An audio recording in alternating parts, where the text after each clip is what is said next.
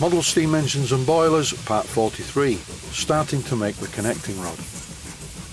This series, called How to Build a Model Steam Engine, is for my Patreon supporters only.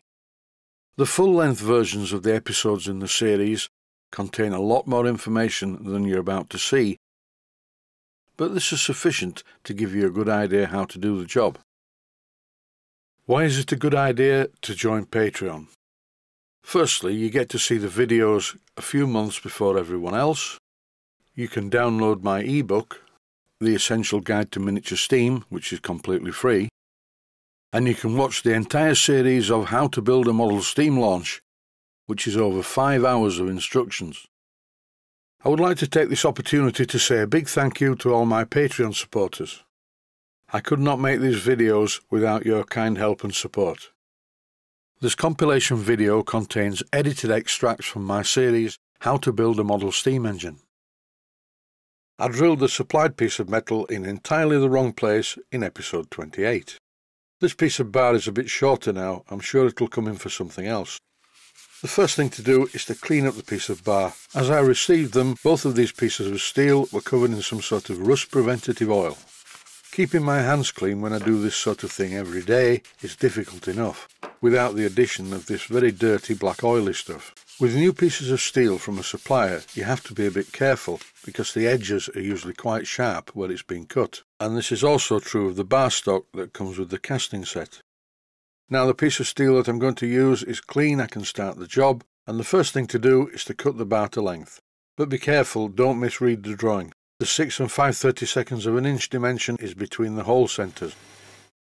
My milling machine is not a particularly expensive unit, but the parts are generally very good, although I can still make a mess when using it. This clip was taken from part 28, and it shows me doing a test machining of a piece of steel bar using a slot drill which is 3/8 of an inch in diameter, which is the finished size that I need the slot to be, but it didn't work out, as you can see. This was mainly due to the piece of metal not being supported properly in the machine vise and sticking out too far. So in this episode, using the piece of steel that I cut off the main 1 foot length, I'm showing how I'm going to do this job once I've machined the connecting rod to the correct shape. This time the piece of steel is very well supported in between the vise jaws. Also, I'm using a slot drill which is 5/16 of an inch in diameter. This is useful for 2 reasons. As the slot drill is 5/16 of an inch diameter, there's a bit of tolerance. If by any chance I do not mill down the centre of the piece of steel to start with, I do have a little adjustment. This slot needs to be 3/4 of an inch in length, so I've set the end stop to take this into consideration. I went through in very small steps. In the end, I had a perfect slot 3/4 of an inch long. Even the finish on the internal sides wasn't too bad. The only minor problem now, though, is that this slot needs to be 3/8 of an inch diameter wide, not 5/16. So in the clips you're currently watching, I'm slightly widening the slot. I'm making sure I always go towards the work and never away from it. This will stop the milling cutter from grabbing the metal. In this case, the process is feed the cutter in at the front. When it gets to the end of the slot, wind the handle on the table to move the cutter to the other side, and that way you can cut both sides and the cutter is always cutting against the work and never away from the work. This is not quite so essential if you're taking very, very fine cuts, but generally speaking, always mill towards the work. A quick check with my micrometer tells me that both sides of the slot are exactly the same thickness. And as you can see, the finish in the slot is quite good. I already have a Stuart Victoria, and it's a very well made engine. I'm just comparing my slot with the slot on the connecting rod on the engine, and when I fit the piece of 3/8 bar in place, it's a good fit. For anyone out there who's not understanding what I'm doing, here is a schematic diagram written on the metal. Unfortunately though, that wasn't the proper job. This is the proper job. I have quite a few operations to do to this piece of steel before I mill the slot. In the next episode you will see why it is important to get the sequential order right. The first part of the job has to be drilling the holes for the bushes. I'm not going to show this at great length because I've already shown it in part 28.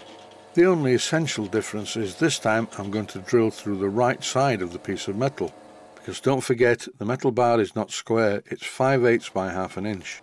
I'm drilling the 1/2 an inch side. First of all with the centre drill making sure it's exactly on the mark, followed by a twist drill, which is 1 imperial drill size less than 1/4 inch. Then followed by reaming it with a hand reamer, but only part of the way through. A hand reamer has a slight taper. I finish off the reaming job by hand at the bench. And even though I'm only showing one side, I do it at both ends of the piece of bar. On one end of the piece of bar, I draw a cross with a felt tip pen. You'll see why in the next episode. For the moment, the cross is just telling me that this is the forked end. I covered the making of the leaded bronze bushes successfully in part 28. And with the help of some Loctite 603, I'm tapping the bushes into place. Once I'd fitted both of the bushes, I made them flush with the steel bar using my 4-inch belt sander. If the bushes are a tight fit, and these were, you will have to ream the bushes slightly using the relevant reamer. And now for the really hard part. This is particularly difficult, especially if you are a beginner. So for that reason, the forge chuck lathe work and the milling operation will be in the next episode. So that's it for this one. Stay healthy, thanks for watching, and I hope you found it useful. Please take the time to visit my Mainsteam Models website and click on the section of the website that says Video Playlists. And by doing that, you can find other videos that you may like to watch. And by using the playlists, you can actually watch the videos back to back.